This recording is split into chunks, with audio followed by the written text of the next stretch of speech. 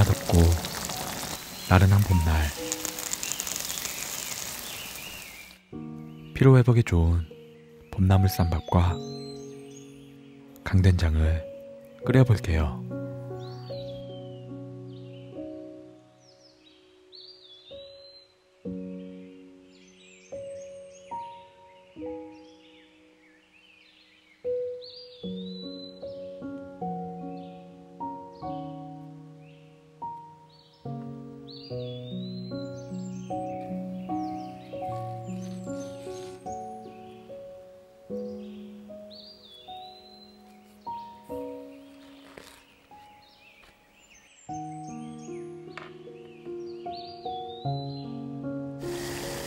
끓는 물에 소금을 넣고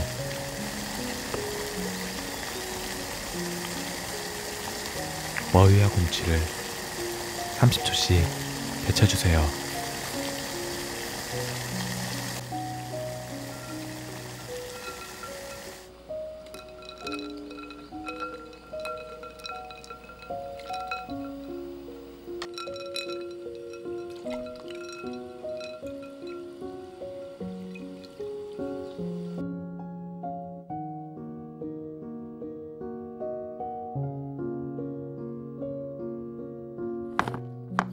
강된장에 들어갈 채소는 집에 있는 호박, 감자, 양파, 버섯, 아무거나 좋습니다. 강된장에 청양고추는 필수겠죠?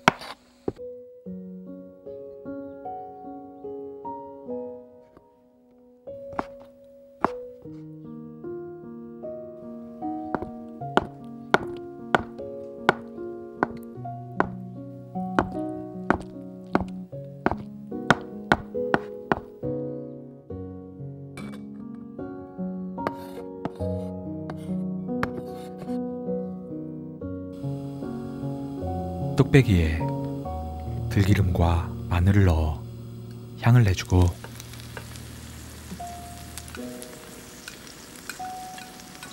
양파와 감자, 호박과 버섯을 차례로 넣어 투명해질 정도로 볶아줍니다.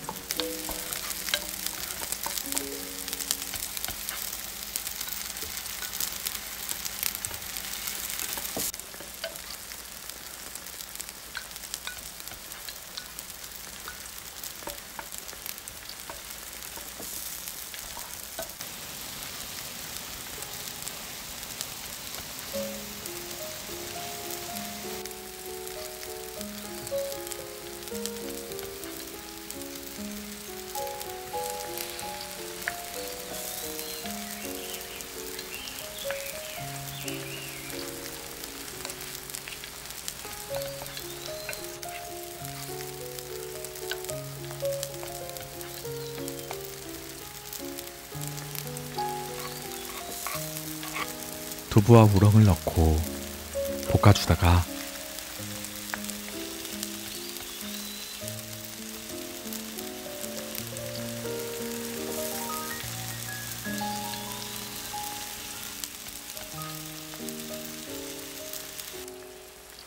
전분이나 찹쌀가루를 물에 풀어준 뒤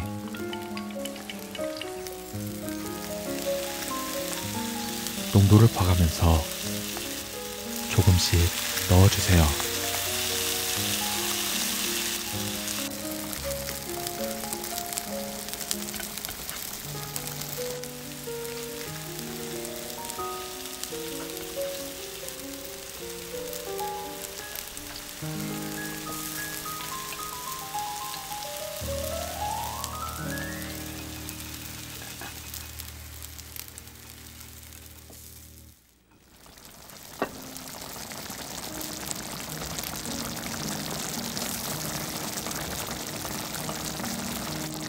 식으면 더 되직해지기에 지금은 이 정도 농도가 쌈밥에 알맞습니다.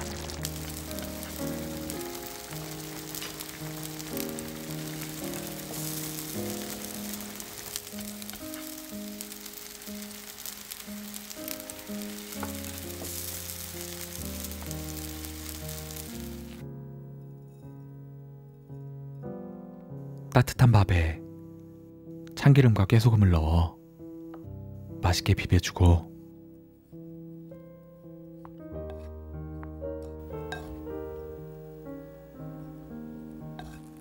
손으로 동글동글 뭉쳐놓습니다.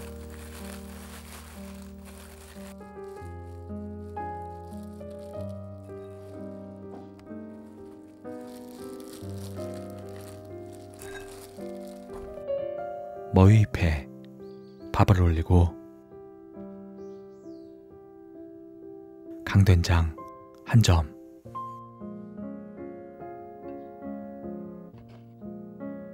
잎을 접어가며 감싸주면 이렇게 타원형 모양이 된답니다.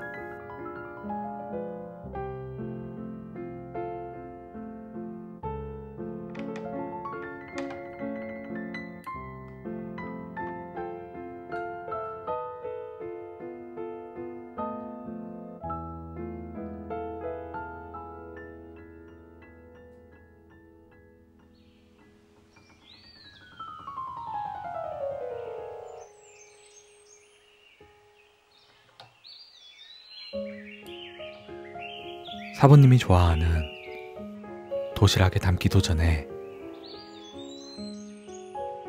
다 먹어버리고 말았네요.